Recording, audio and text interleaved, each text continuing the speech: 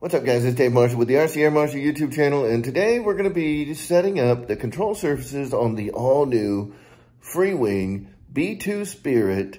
This is a brand new model from Motion RC and Freewing, and it's pretty incredible. If you guys haven't seen it yet, you got to check it out over at motionrc.com. They are sold out, but I'm sure they're going to be getting more in. Now, a couple of caveats about this video. This is the maiden setup, right? So I have not flown this airplane yet. This is all based on, the setup based on the book setting, real world flight experience from people who have flown them.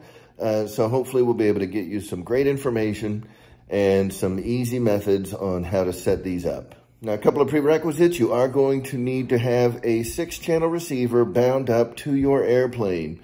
In your receiver, you're going to want your throttle, your aileron, your elevator, your rudder, your landing gear, and a 6-channel that's going to control the mode selection of the Freewing E52 gyro that is included with the B-2. Now, as far as the model setup in your transmitter, you're going to want to bind it up to a standard model, so a standard acro model with normal wing type and normal tail type, right? So one aileron, one elevator, one rudder, throttle control, and gear. And that's it. All of the special mixing required for the Delta kind of Elevon setup that's going on in the B-2 is all done in that Freewing E52 gyro, so you don't need to have any additional settings there. So with that all out of the way, let's go ahead and get started.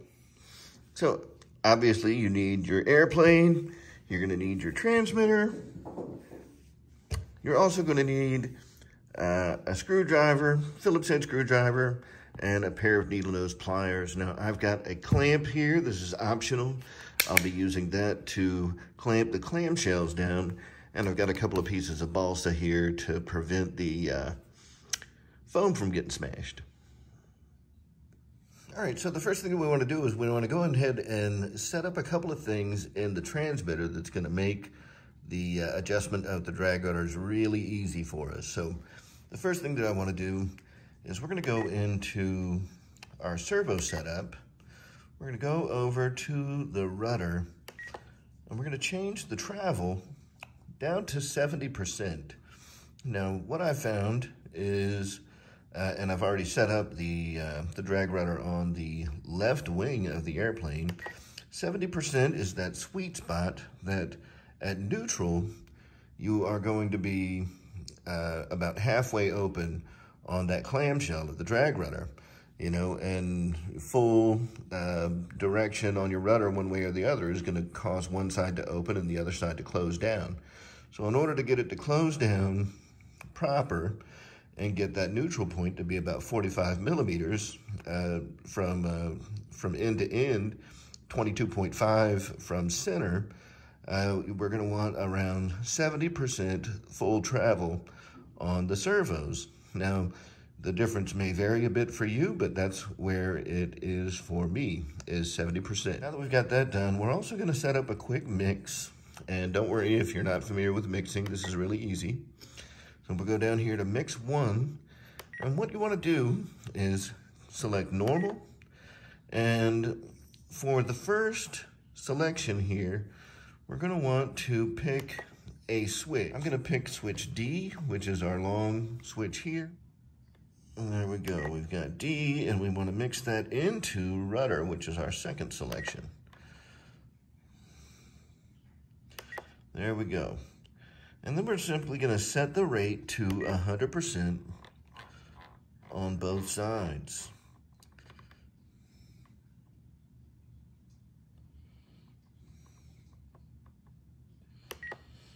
Okay, and now, okay, so the mix is turned on. So now we can go back to our main page. If we scroll one over to our monitor screen, we can see what happens when we flip that switch. So now you can see that our rudder is in the neutral position at 0. If I go full left rudder, we'll be at -70. If I go full right rudder, we'll be at +70, right? So that is our travel limits. And when I flip the switch up here that I have set for my mix, if I flip it down, I go to 70. If I flip it up, I go to -70. So what that's gonna do, it's gonna lock it into either full right rudder or full left rudder for us, so we don't have to keep moving the stick while we're adjusting the drag rudder. So right now we'll put that in neutral. And the last thing that we want to check in our radio setup is that our aux channel that we have our E52 gyro mode channel set up on is gonna be at -100. So I've got it set up on aux 1 on my receiver, and we've got it set to -100. That's gonna put it in basic gyro mode on that Freewing E52 gyro that comes in the B-2. If you have it in either 100, so 100 is gonna put it in trainer mode, so it's always gonna try to be self-leveling. It's gonna make the control surfaces do a lot of weird stuff when we flip the plane upside down. And I think the center selection is like attitude hold or something like that. So what we want it in is -100 on the gyro mode selector. Basic gyro mode is what you want. All right, so now we're looking at the right-hand clamshell of the drag rudder system, and we'll go ahead and move our switch that we have the mix set up on to go ahead and close that rudder, right? So that clamshell is now as closed as it's gonna get with that 70% mix that we have in there, or I'm sorry, the 70% travel that we have on that servo. So that's the maximum travel that we're gonna see there. So now what we wanna do is adjust the control linkages until this is fully closed. And what we'll do is go ahead and remove these 4 screws, and we'll come back and show you that fully removed here in just a second. All right, so now with that panel removed, what we're gonna do is remove the ball links from the servo side of that servo horn. And we're gonna leave the ball links connected to the control surface horns where that clamshell is. All right, now you can see that we have those ball links removed from the servo side, and you know, those control horns are just flapping around in there. Now what we wanna do is I'm gonna use a clamp to clamp these clamshells shut and even with the exterior portion of the tip of the wing. All right, so here you can see I've got those 2 pieces of balsa that are clamped underneath the clamp here. Now, again, you don't have to do this. You can just continue to adjust that link to get the top and bottom halves where you need them. But I find this keeps the clamshells nice and steady while we adjust our ball links. And I use that balsa there so I don't scratch up the paint or anything. And it keeps everything nice and centered up. All right, now you're just simply going to take your ball links and adjust them until they fit over the balls on the servo horn. So you can see that we need to, we're gonna need to shorten that one up a little bit. So we'll go ahead and shorten it up and get it back on there. Yep, and so we've got this one shortened up, and now we've got the other control rod, and we need to shorten that one up a little bit too. We'll go ahead and shorten that one up by just tightening up the ball link side here, the collar. We'll just tighten that up on the rod, and we'll just keep adjusting until we get it to fit over the rod, but it only takes a few turns to get it there. And here we can see we've got that control rod adjusted, and that just slips right on over there now, and we can go ahead and pop that back onto the ball link. All right, so we have that outer control rod pop back onto the ball link. You can see back here, I've gone ahead and removed my clamps. So now my clamshells are in that fully closed position. Now, if I exercise that switch, that brings them back to their neutral position. This is their fully open position. And what we should see is that at our fully open position, we're gonna be sitting right around that 45mm point. All right, so here we can see our clamshells at neutral are almost exactly 45 millimeters. And when we close them, they close up nice and tight, 45 millimeters. And that is our open position, and that is at 70% travel on the servo. Right, so now we'll go ahead and reinstall that plate, and you just repeat this process for the left side of the plane. All right, next we're gonna get into the setup of the control surfaces. So on the B-2, we have 4 control surfaces. We have our exterior control surfaces that are actually on the wing that gets plugged into the fuselage, and you'll see right here is the seam where the wing and the fuselage made up, and that comes down to a point right here between the inboard control surfaces and those outboard control surfaces. So in the book, it refers to these control surfaces, the outer control surfaces as the ailerons, and the inner control surfaces as the elevator. Now, for the purposes of what we're going to be doing and the way that we're going to be, going over how to set these up, we're only going to be adjusting one of these, or actually measuring it out. We're going to adjust all 4. But right now, what you can see is kind of out of the box, everything is set up to be kind of, even. I mean, it's not perfect, but it's set up to be even with that center point there on the fuselage.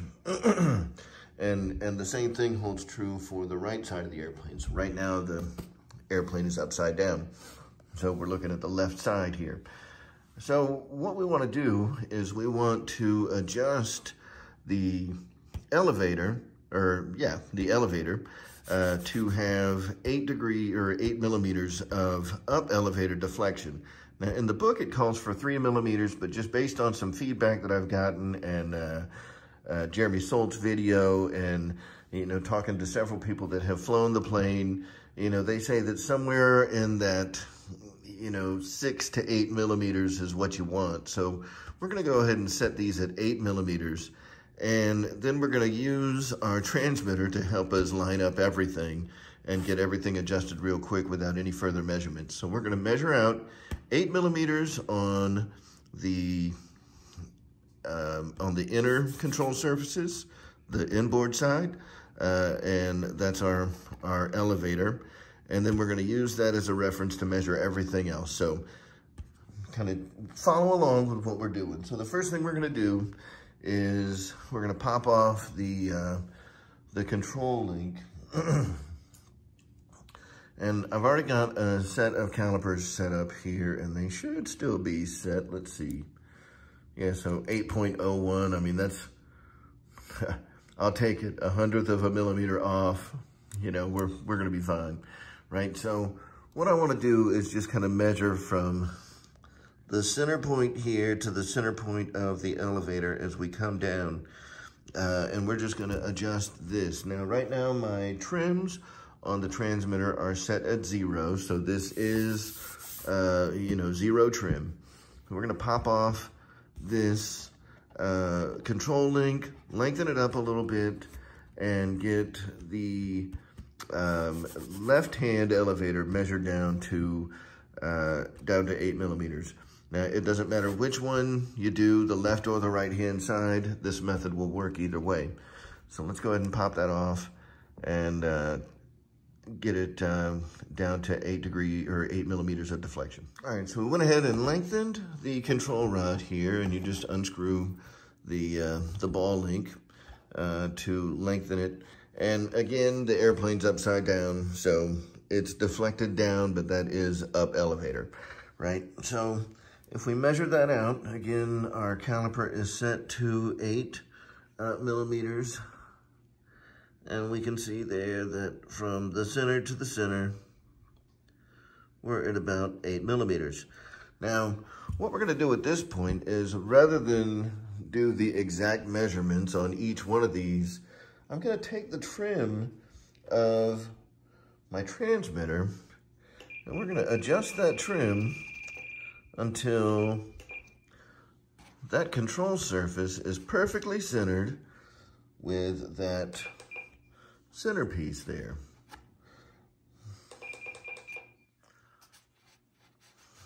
All right, so that feels pretty good. Yeah, that's great, right there. So now I have my trim set in my radio to bring this control surface back to level. Now because, and you'll be able to see that over here, because the control surfaces move at different angles or at different rates, right? So the inboard moves at a different rate than the outboard because of just the length of the control arms and the throw of the servo and everything. So you'll see that they don't move exactly the same, right? So by centering up this one, where, you know, at 0, it's at 8 millimeters. By centering that up with the trim, if I center up all of the rest of these now, where you can see that they're all slightly off from center at this point, what we're gonna do is center up each one of these and then bring the trim back to 0. And you'll see that everything is perfect at that point. So I'm gonna go ahead and adjust these to be centered up, and then we're gonna adjust the trim and see what happens. All right, so now we still have the trim adjusted to have the elevator level with that center point where the wing and the fuselage made up. So you follow that down, that seam, till you get to that center point, and that's where you measure your reference from for the elevator. Now, we had at 0 trim adjusted that to have 8 millimeters of deflection, right? And then we adjusted the trim where it was nice and level, or nice and even with that centerpiece. And now we have adjusted the other 3 surfaces, so our aileron and our other elevator and our right aileron to all be nice and level. Now, what I want you to watch here is, you know, as we adjust those, you can see that the elevator and the aileron all move at different rates. So now we're gonna adjust the trim back to 0. And we've got everything perfect on all the sides, right? So we're right at 8 millimeters here, and we can go ahead and measure that out with the calipers. So again, we see center to center is right at 8 millimeters, and the only one that we had to measure was one of them, all right? And then we've got the proper amount of deflection in our ailerons as well for the 8 millimeters that we're giving to our elevator. And you'll be able to see that as we move through the range of the up elevator and down elevator, that as we get to center, everything lines right up.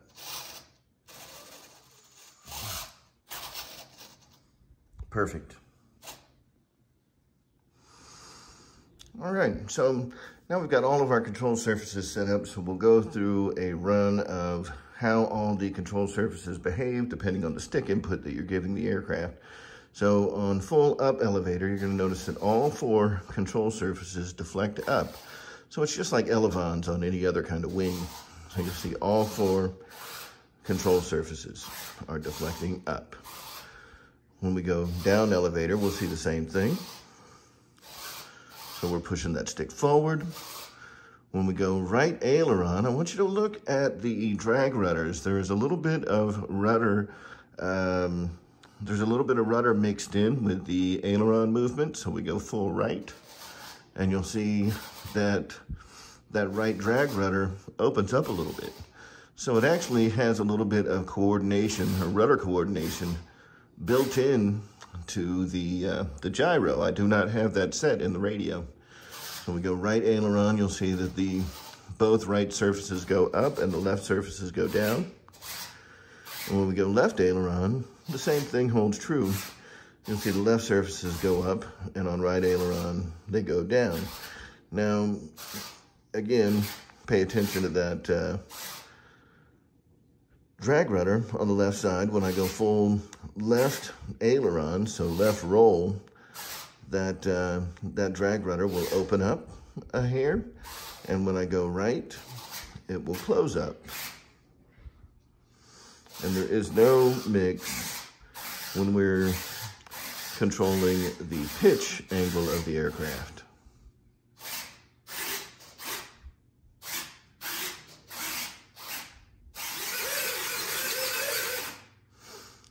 Pretty simple, about the same as you would expect with any flying wing. Now, before we go flying, we want to make sure that we turn off the mix that we have set up on that switch, because you don't want to accidentally hit that in flight. It'll probably make you wreck your plane. So let's go and disable that mix. We're going to go in here, go down to mixing. We'll go over here and we'll just set that to inhibit. All right, and now you say when we flip the switch, it no longer moves our drag rudders. So now you'll be good to go for your maiden flight. All right, guys, so that's all there is to setting up the control surfaces and those drag rudders on the all-new Freewing B-2. If you have any questions, be sure to leave those down in the comments below, and I'll be sure to answer those as soon as I can. Hopefully, we'll be doing the maiden on this within the next week, at the latest next weekend. The weather here in Atlanta right now is pretty nasty, so we just got to wait for Mother Nature to open up a window for us so we can get out there and do it. So you're not going to want to miss that, so be sure to like, share, subscribe, and turn on the notifications so you don't miss that maiden flight. I hope you guys all have a great day and happy flying.